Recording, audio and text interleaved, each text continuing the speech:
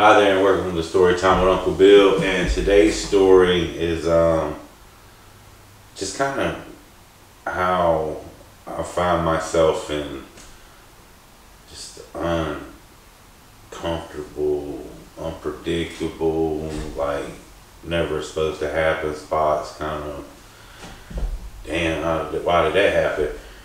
And it involves this white tiger that I told you represents the last thing I gave my friend David Lee, and we used to always compare each other to animals. We know we're human beings, but in reality, it's just really easy to have the same tendency that animals have. And my friends were all alpha males, man. And if you look right now, going across the world, everything's waking up and stuff's clashing to mate. And so growing up as a kid, like playing sports and fighting and who could do the most mischief, stealing, even like crazy masturbating games and cussing, the drugs. I mean, we was down for whatever, for sure, all of us. Some of us not so much than others, but they was the ride. They were our rides. Cheerleaders. I mean, we was out there doing everything, and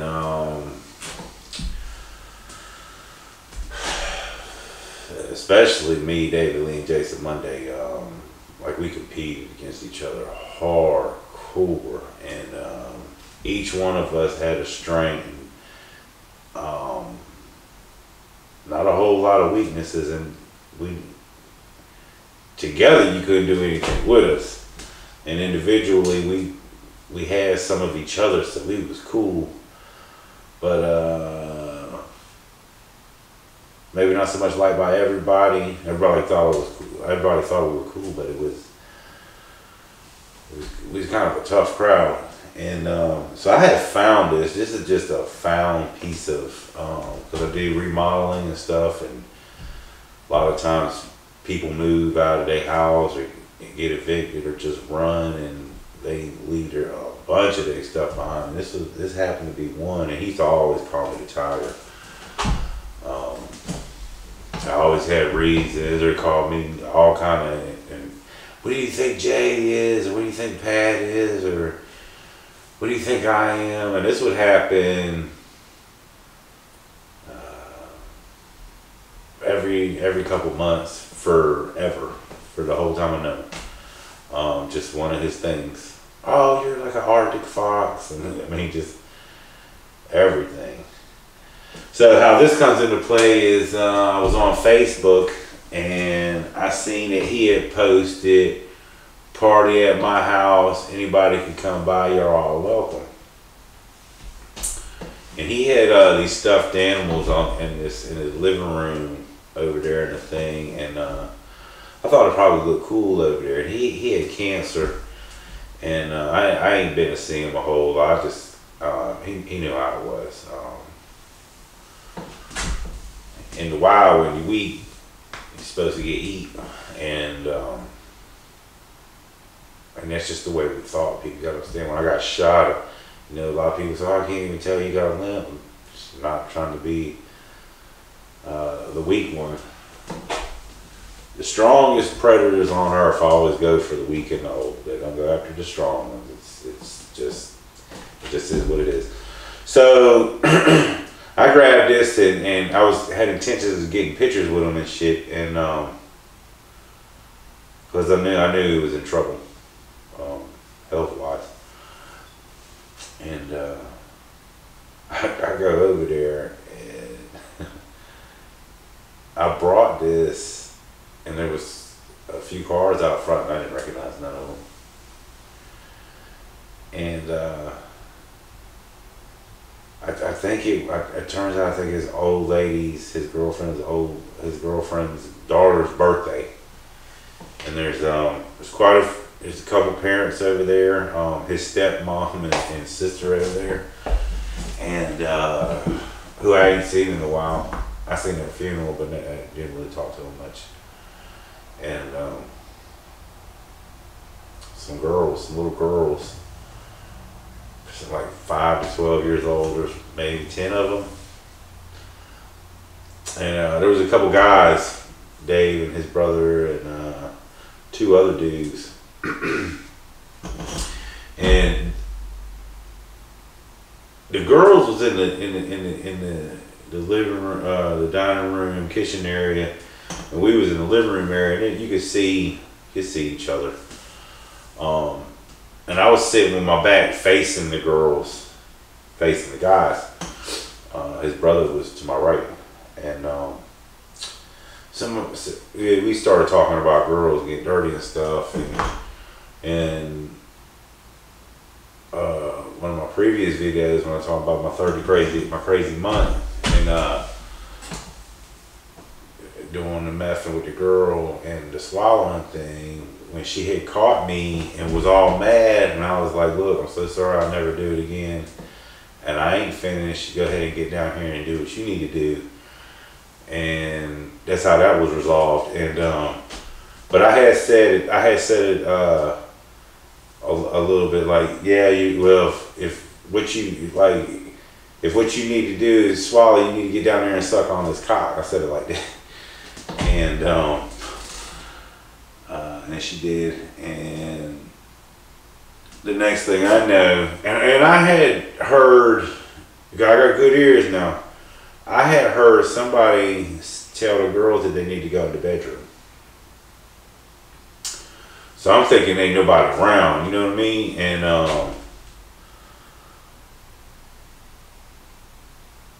And David Lee's sister walks out in front of us, and she's like, I need to talk to you outside. Talk to David, I need to talk to you outside. And when they hit the door, I was like, damn it, it's me. I must have been caught cussing again or saying something sexual, because I used to get in trouble for that a lot of everybody's house. If it wasn't that, it was smoking cigarettes. And it was just talk people. I mean, it's probably a little vulgar and stuff. It was just words. It happened, you know what I mean? It was the truth. One of the girls, you know how it is too, there's a group of adults and everybody's supposed to be in the room, but there's always 1 or 2 kids got to be there, and here I am, got to get in damn trouble for the shit. And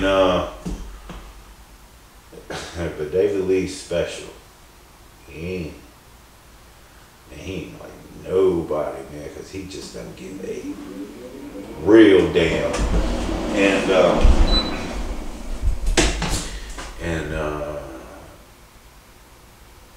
So the sister comes back in, and she was like, well, damn it, David, all your family's over here, and it'd just be easier to have that other person go home.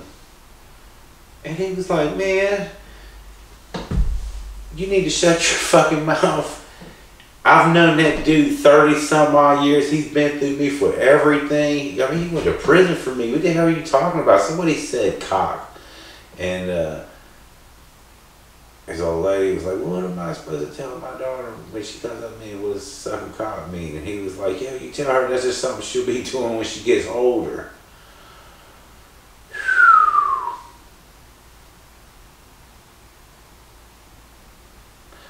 That's exactly the kind of dude. He was like, man, I don't listen to you bitches, and you don't come over to my house talking shit. That's why I left y'all and moved in with my grandma so I didn't have to be around you.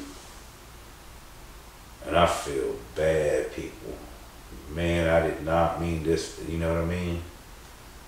But this is a classic David Lee reaction. And like, me and him used to have really deep conversations, folks. I mean, way deep. Long, forever talking.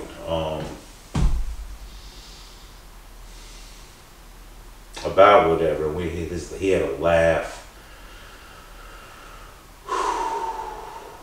It would be so loud, it was so big, and you would get sucked up into it.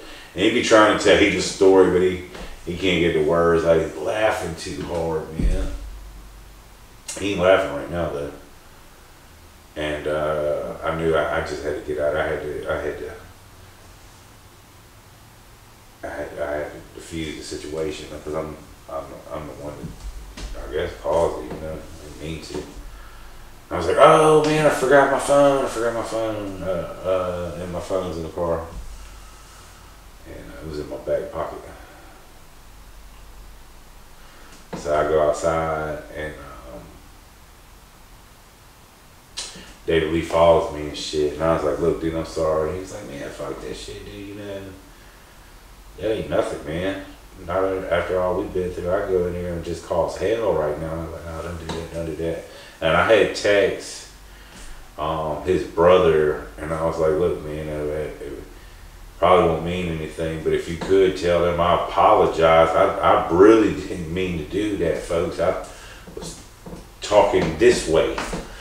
And to guys, it's guy talk. And I had gave it to him earlier.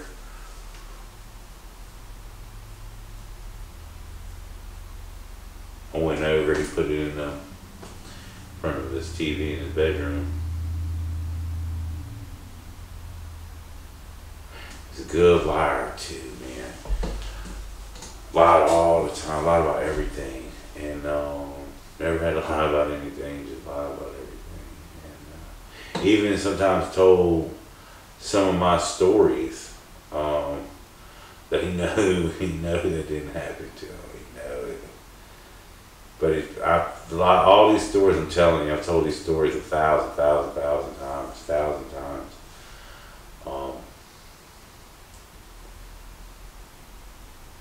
But that was, and I wasn't even there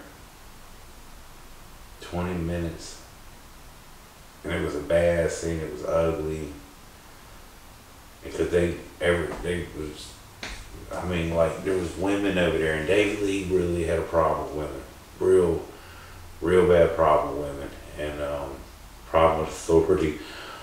He really he liked his friends and his dad and his little brother.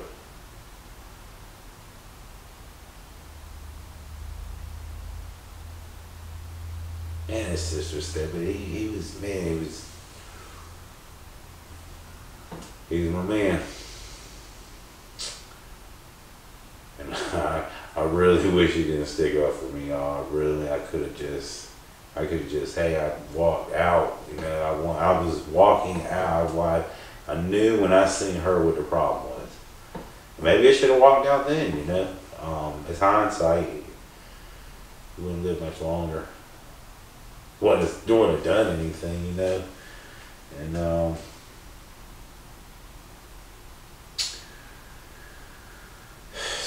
man, it's kind of a messed up story. But his old lady, she called me up and she goes, I know you gave this to me, you want it? And I was like, yeah, I tell you I want it.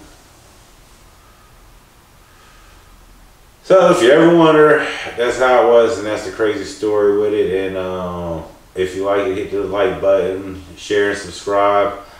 Leave a comment, tell me what you thought, and got plenty more stories to come. Thanks for stopping in. Y'all have a good night. Peace.